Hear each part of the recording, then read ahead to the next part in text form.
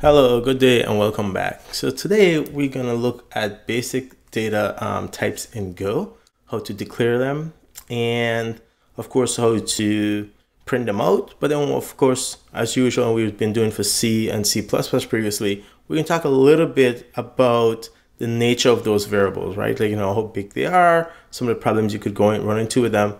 As you can see there, Go gave us Boolean types, numeric types, and under numeric types, we have complex type. But C++ also give us complex type, but it's part of the STL. And so I didn't include C++, the more complex types. So I'm not gonna include complex as a type here. When we look at more advanced type, then I'll circle back and take a look at some of the like complex and the language, different languages, whether they're provided as part of the language or through a library. Strings are considered basic type in Go also, but I didn't include it because I want to leave strings as a separate chapter. Let's just start with Boolean. C++ introduced Boolean also, but as you're going to see, Boolean is not quite a true Boolean type, even though it has keywords supported in the language. It's more treated like an int. I'll revisit that in this video. I didn't cover it in the C++ video, but I'll cover it in this video. You'll see what I mean. Here in Go, Boolean is actually a real type, just like in Pascal. Well, let's forget Pascal because very few people probably even remember there's Pascal, but it's a real type. And not only there are keywords for the type, but there are keywords for the values. And that's true and false. And those are real type and values in Go. When you print it out, as you're going to see, it prints out as true or false. And you don't have to do any massaging to get the result true or false. And you're going to see what I mean when I compare it to C++. In terms of your numeric types, Go simplified the type system, the basic types that you get in C and C++. The C++ to me makes it even more complicated than C. I didn't really present it. I said, well, C++ pretty much left in place what you get from C. That is not completely true, but I didn't want to really go into just how much more complicated it is in C++ in my opinion. But anyway, Go I think really simplifies it. Here you have byte and it's an 8-bit value. You have rune, which is an alias for a 32-bit integer value, basically int32. uint, which can be a 32-bit value or a 64-bit value. You have int, which can be 32 bits or 64 bits, and those two really depend on the platform you're running. For the most part, I think everybody should use the type that I'm going to show next, which shows your intent clearly. Ignore uint and int because it depends on the architecture, and you don't want to be messing with that. uint pointer, just large enough to hold a pointer value. We didn't talk about pointers, so let's just ignore that and just sort of move on. The important thing there, probably if I have to say anything, is that Go actually gives you a type to represent a pointer. To the integer types, you have uint8, uint16, uint32, 64, int8, int16, int32, int64. It couldn't be any clearer.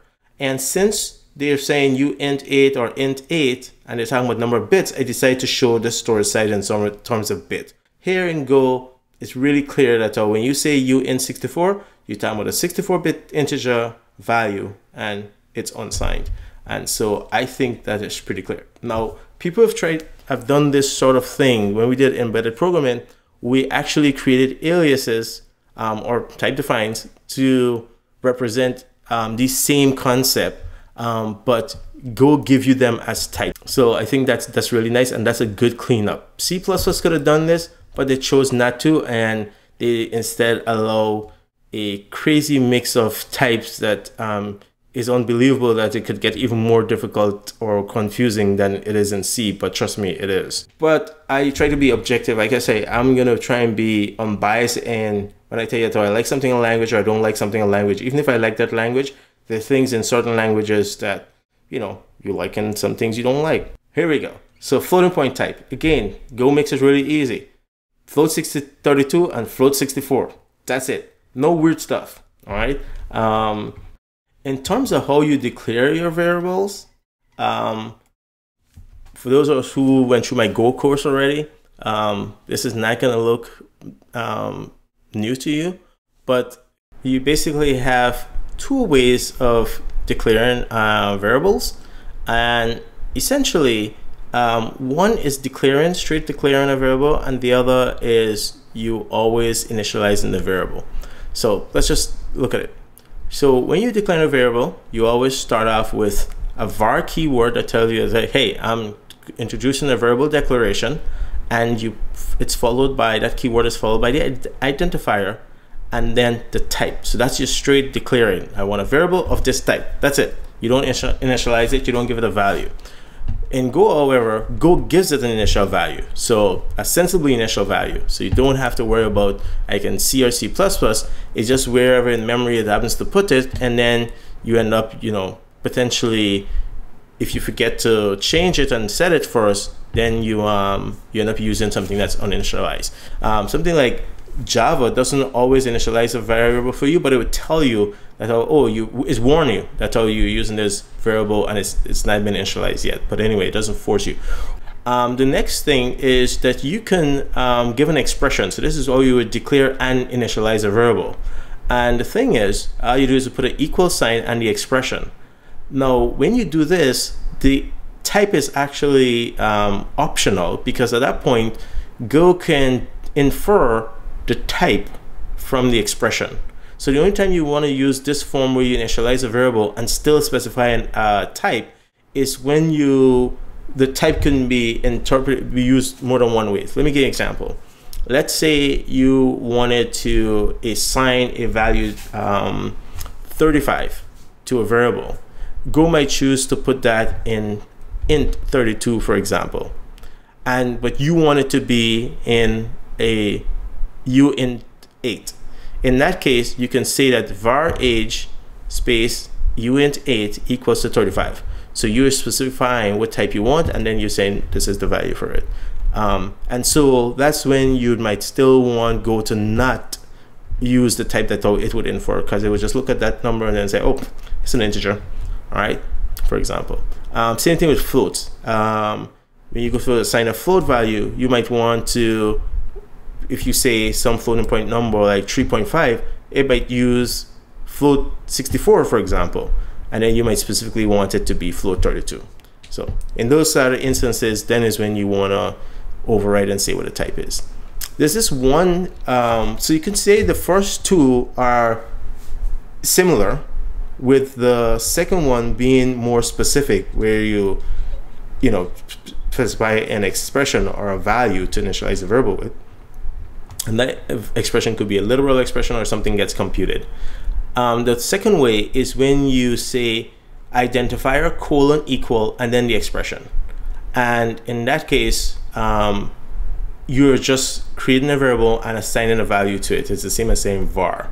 And here too, actually, you can specify the type too. And this way of doing things, again, it's just sort of shortcut, but you can only do it when you're inside of a function or inside a block of code. So basically outside, when you do something at unit level or package level, like a variable at package level, that's not inside of a block. A block would be something that's open and closed by parentheses. So you cannot do the shorthand form without the var keyword. Okay, so let's now take a look at some code. But like I said, I want to go back and just do one thing in the C++ example we did before, and that is introduce a boolean, because C++ does introduce boolean, but you're going to see something very funny with the boolean that C++ introduced. It has the boolean keyword, and there's a keyword for true and false, like I said. And so when my declare example, I just use bool and a variable, and then for the initialize example, I'm gonna initialize something to be true. And as you can see, when I scroll back here and look at the printout for 0 there, this line 0, the first line, you'll see it is 0. And that's when I did just a declaration. Now, again, don't count on C++ always initializing values for you. As we've shown, it can be anything, okay? So that's 0. when I instead go up and scroll up and look at when I assign it true, notice how the value is 1. So we can see that C++, even though it uses the keyword through and false, it's really just an integer. And if you hold your mouse over the variable, you actually see that it tells you that it's an integer. So C++ doesn't make any bones about the fact that a Boolean is just a fancy way of treating an integer as a Boolean value. And that's because in C, anything that's not 0 is sort of truthish. People who program in JavaScript sort of know this. So C has this idea that if you have a value and it's not 0, then it can be treated as truth. So you can put that in a for loop, a if statement, and so on. As you can see, when we start comparing logical operator and conditionals, we're going to see that that doesn't carry through in all languages, especially in Go. They try to fix that because there's a nice source of bugs for people who have programmed extensively in C. No. All right, and of course you can still use auto, so that still works. So now that's all, really. I missed from the last time, whatever. So let's go copy this and make it our Go example. And of course, we're gonna rename a few things. The directory, we don't need the main program that gets created when we use run code. And of course, we have to, I can say, rename even this in a directory. And then we're gonna rename our file to be a Go file. So now we're gonna start modifying this file, and we're gonna change the functions to be Go functions, and we basically just taking out the return type and introducing the keyword fnt for function. And when we're done, now we want to go and change the printouts. Now this is C++ cout, and this looked like more work to me than just taking the C version and then changing this to Go, because I just have to do fmt.print and then the type instead of actually specifying all the type, which would pretty much work in C in Go, but I just would rather be lazy and just do %v, because %v in Go means you print out using the appropriate type from the variable. And so Go already knows what type of variable that is, so why not use the correct type? So it's shorthand for you getting the type that's appropriate for the variable, except Go fills it in for you when you get lazy and just do %v. So I think that's more straightforward. You don't have to change it if you change your variable type, that sort of thing. So I like that feature in Go, just using %v. But on line 30, I left it with %x because I want to show you that Go also supports you specifying the type, and in this case, it also allows you to say that I'm printing it out in hexadecimal value. Okay, so the last thing we have to do is, of course, change all this auto to var, and the way C++ initialize stuff with parentheses, we don't want that, so it's easiest if we just go grab the C way of doing things and modify that instead. And of course, we can just say equal, and we know how that's going to work, because that's what we said. One of the things that Go is you just have to say var, the identifier, and give it a value. Now we're going to create a rune, and as we saw, a rune is just an alias for int 32. And so that represents a character. So that allows Go to not only allow you to write the code, but represent characters from any language. Unlike C and C++, where you have to have wide character and all these other things. So you don't need that complication in Go. A rune is just wide character, and a byte is a alias for uint8, which is 8 bits, and that's good for like when you want to read stuff from a file. You're just going to read in 8 bits at a time. Well, not 8 bits at a time, but you're going to read slices of bytes. So that works. So now we need to change this for our declaration example, and that is going to be, again, pretty straightforward. We're just going to be taking out all the assignments, and that pretty much leaves it as that. Now, in the case of where we want to just declare a variable without assigning it, we have to specify the type. So we can't just say var alone and leave it. So we have to specify the type. Okay, so we still have a bug. So what could it be? So let's go scroll down to line 25 and 26. And we see it, we have to fix the type. We don't have a character C, so we are a variable C, so we have to fix that. After we fix that in two places, and of course added our flag variable, we also gonna still have an issue because Go doesn't like the idea of us declaring variables that we're not going to use.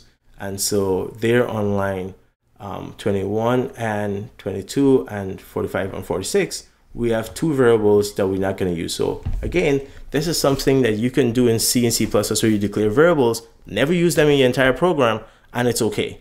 Now, you could argue whether or not that's wasteful in terms of memory being allocated, but Go just decide, you know what, this is going to be an error, not just a warning, it's an error. And in C and C++, you can turn on compiler options to say, do all warnings or warn if you have unused, if I have unused variables and all this other stuff, and it would warn you. But those are things you have to turn on. By default, Go just does not allow it. So that makes writing better code. Okay, if you don't use a variable, why have it there? So in order for a program to compile, we really have to come in this house. We weren't using those variables, so we're not going to use them now. All right, so we run it, and there's our output. So if we open up here, you can see that all our numeric values were initialized, and even our Boolean printed out as false and true, not as 0 and 1, as false and true, because those are the allowed values for them, and those are real values. Okay, and those, we don't have to think of them as integer or anything funny like that. Okay, so we also, like I said, have all the other types you could think about, you know, E and F and so on, but why use those? Again, I'd rather use the default of %v and know that how it works. Finally, if we compare our Go code to C code, we can see that actually Go looks more C-like than C++ looks C. And by that I mean, sure, you can take the C one and compile it in C++ without any changes. But then if you actually have to say, well, okay, what are the things that C++ give me? I want to use that, which is how I initialize variables, how I print them out, and so on. It actually looks much further from C than Go does. So what does that mean? Does it really matter that Go looks more C-like? Well, not really, except in that if you're coming from C to Go, it's probably easier than going to C++.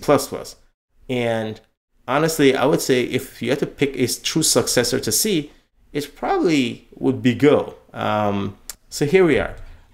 This is Go, and again, I think Go did a lot of things well in terms of how it introduces variable, clean them up, it simplifies the declaration. We haven't seen any complex declaration really in C, C++, or Go yet. But we're going to look at that in the future, where we're going to look at some really gnarly declaration that you can do in C and C++, and it's going to, how much easier it's going to be in in Go to say the same thing. Some of the Angular languages, other languages we're going to look at don't even allow you to say those sort of things just because they're not system programming language. So they don't need to allow you to do those complex type of declaration. But that's much, much further along, so we're not going to rush to get there. All right, thanks for your time. This is, you know, if you know Go already, this was kind of boring and go like, oh yeah, of course Go was simple and not crazy. And even honestly, we haven't done anything crazy in the other languages really. I'll just hint at craziness. Follow me on Twitter, striversity1, Instagram, striversity, and see you in the next video. Thanks for your time. Take care. Bye. Have a great day.